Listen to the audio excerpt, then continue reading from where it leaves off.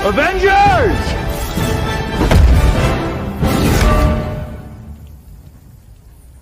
Assemble.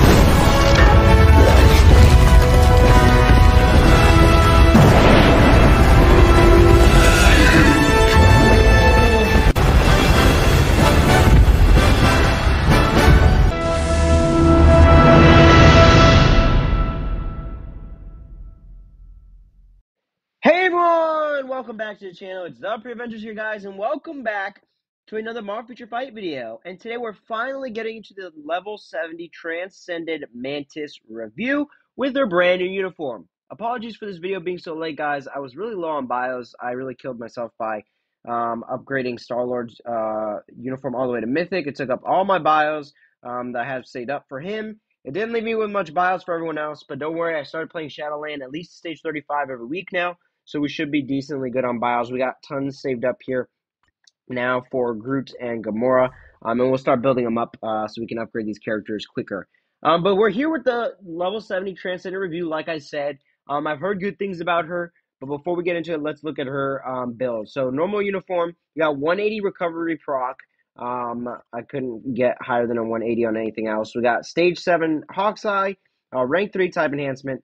Blast, max skills, obviously, mediocre, Urus, and then her stats here, she's got max crit rate, she's close to max crit damage, and then she still needs a little ways for attack speed, but yeah, that's the build, basically. Pretty much, the only thing that I do better for her is maybe give her a proc that has, some crit damage on it, but they're all lower procs at 140 and whatnot.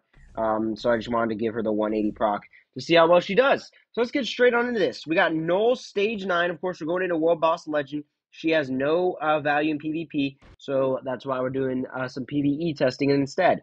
I've heard she's pretty good, actually, some decent damage, and she's really tanky, so I decided that I'm going to take her into Gore after this fight and another fight because I've heard that she's so tanky, so I thought it'd be actually interesting to test out. And there we go.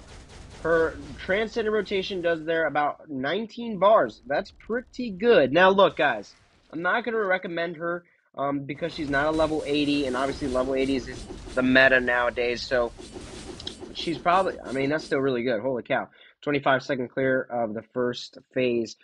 So she has good damage and whatnot, but like I said, anything she does, a level 80 will be able to do better. So I can't really, like, recommend her to you guys at all. But, I mean, if you're just looking for a character to have fun with, who's pretty tanky and has some high damage, she might be the right character for that. There we go. A little delay there on the proc. We're going to try and pop the co-op to squeeze this out. And we did. Nice. Hopefully she doesn't die in the background there because I can hear her taking damage. Nope, she's good. She tanks it. She takes that all day, and yeah, pretty good timing here. We're barely a minute in. So her rotation is 5, 3, 4. Regular rotation, you have to have a little bit of delay so she gets some of her skills off. And then the Transcendent rotation is the exact same thing, except you're starting off with the 6, then into the 5, 3, 4. So yeah, pretty fairly simple. Like I said, you got a little like second delay after each skill you press. You can't just insta-cancel. So you make sure you get all the damage. And here we go, the last 6 bars. Like I said, she's blasting her way through this. Get it? She's a blast. She's blasting her way through this. Anyways, there you go. Enough of the corny jokes. We get the stage done within a minute and 26 seconds. Stage 9 clear. Star-Lord lead and Shuri support. So yeah, it's not bad, guys. She can clear pretty well. So now let's up it a notch. Let's go to Mephisto stage 14 here with the same exact team. But obviously the next World Boss Legend up. So let's see how she can do. We're going to bring in the Fire Resist from Ghost Rider, just in case. But like I said, she's pretty tanky, so she should be just fine. She honestly, if Star-Lord was as tanky as her, you wouldn't even need the tier 4 for Star-Lord. But unfortunately, he's not as tanky as her. But yeah, I mean, it definitely makes her stand out compared to Rocket and Star-Lord. In this update alone, she's definitely the tankiest of the 3, because I mean, she's just sitting in the, look, I'm just sitting in the Toxic Waste, and she's just automatically healed. We got hit a little bit there, but I also wasn't popping the skills. Now that we pop the heal, she's completely healed. So yeah, see what I mean? She's just super tanky, especially when you compare her to Rocket Raccoon, and Star-Lord. So yeah, I think she's slept on, but I still wouldn't recommend her because obviously any blast level 80 is going to do this stuff faster than her by a long shot. Still a pretty good character though, and she does have a passive support as well, which we'll look at right after this fight. And then we'll have our final test run, which will be against Gore. I love the animations, especially too when she pops her Transcended rotation, because then you get Nebula coming in to fight and Drax, and you got like this actual Transcended skill, which is pretty nice. And we're cruising through this, guys. I mean, it's not the fastest, but we're still just cruising through it like nothing. We're a minute and 15 seconds in, and we're in the second phase of the fight with 13 bars left, so it's pretty nice. All right, come over here, Mephisto. Thank you. Her movement speed is actually pretty decent too. She runs a little funny, but I guess this makes sense because she's an alien. There you go, regular rotation there, doing about 8 bars, not bad. So definitely got a little less coming up to Mephisto from Null, but that's bound to happen with anyone because Mephisto is the harder World Boss Legend, and we are lagging a lot, but we still get it done. We're good. We just popped skills just to push through the damage to hopefully get enough there, and it did end up working out.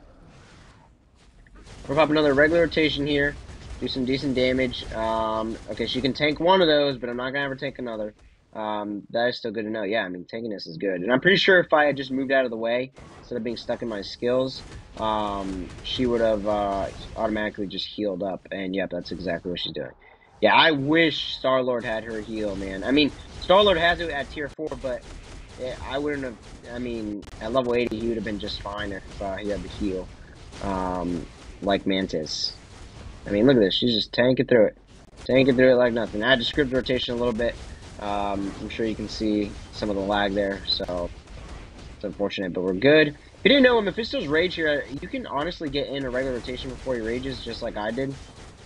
It was a little laggy again, but you can get in a rotation when he goes in the rage in the final stage or final phase of the fight, because he does take forever to finally like ramp up. So you can get in a rotation before he actually gets in the rage. There you go, Transcended rotation, doing very nicely there. Another 8 or 9 bars. Here we go. It's gonna be the end of the fight right here. Mantis finishing it off. Regular rotation, maybe? No, a little short. That's fine, but we'll have one more rotation here with the Transcended, and that'll do it.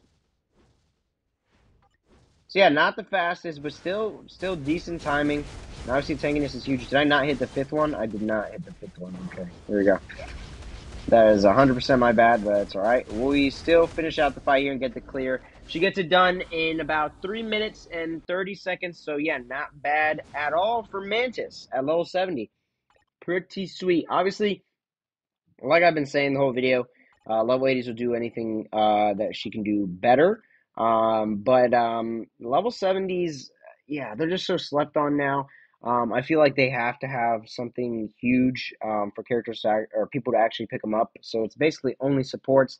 But the good thing is she does have a small passive here where she decreases basic damage received by supervillains by 30% to all allies. So that's not bad, not the best either.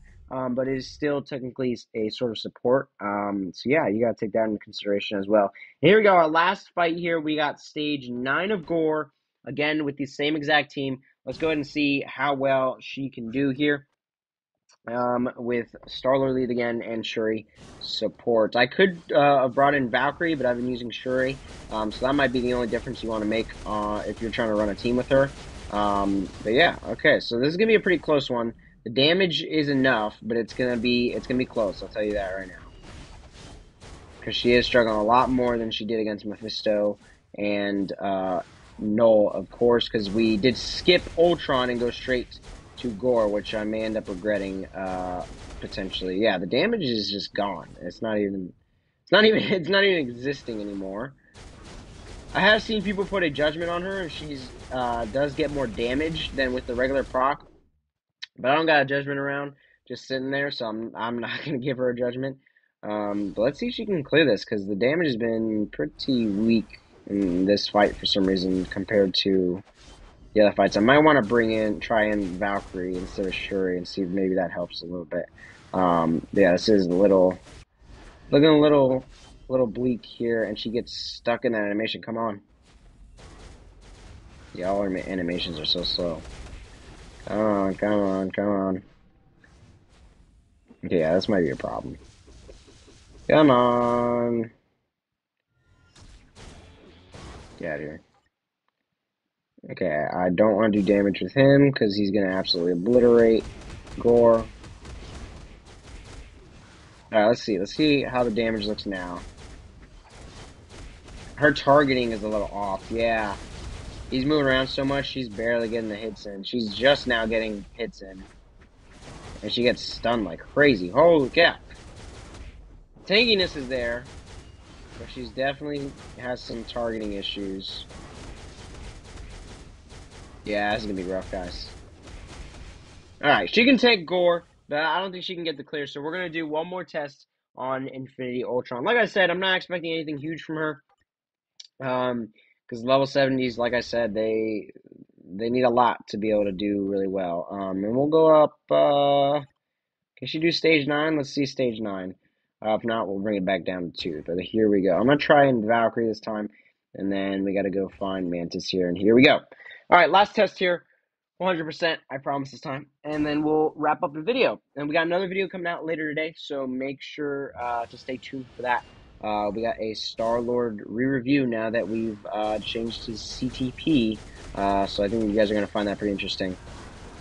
Because we did have a regular proc or destruction on him, and then we did unequip it. All right, yeah, she did the damage for stage 9 of Infinity Ultron. So let's go ahead and get this fight done, and then that'll do it. Here we go. Here we go. Here we go. Come on, keep on. All right, watch the time stone attack. This attack hurts. I'll tell you that from first-hand experience. Oh, get dodged. Okay, let me do damage. Oh man. Okay. Cool. Let's just go ahead and go to the energy discharge, I guess. All right. Whatever, Ultron. We're 11 bars in, within a minute, so yeah, we can get the clear for sure here. As long as everything goes smoothly, which, it hopefully should. Here we go, Transcended rotation. Not bad, not great either, but not bad. You gotta give her some credit, guys. For level 70, you gotta give them credit. These poor guys, unless they're support like Shuri, get no attention. So we gotta bring them a little bit of attention. That's exactly why I'm still doing this video, even though I know there's tons of videos out there on her already. And I know that not a lot of people are gonna be interested and whatnot, but we still gotta do a video for her. And dang, okay, she takes that stone. That's okay. All right, one more try. I'm gonna give her one more shot. She did get absolutely crushed by the reality stone because I didn't see Ultron popping it. But here we go. Last try, I swear, and we're done. Here we go. Alright, Transcended rotation. Last time I accidentally started with the regular rotation, so we should be able to get a little bit more damage this time. About 3-4 bars there with the regular rotation, or Transcended rotation. Now regular rotation getting a little bit more off than that. There we go. Good, good. We're at 20 bars. For some reason, Do Not Disturb turned off. That's kind of weird. Well, I apologize if you get any if you guys see any of my notifications then. Oh, come on. Right when I put the Transcended, he decides to go ahead and just, yep, now's a good time to optimize.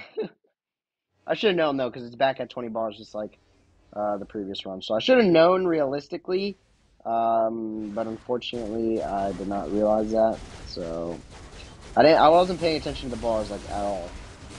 I was just so focused on getting her rotation down and making sure I get the most amount of damage out of her, to be honest. Alright, switch here, because this is where she died last time.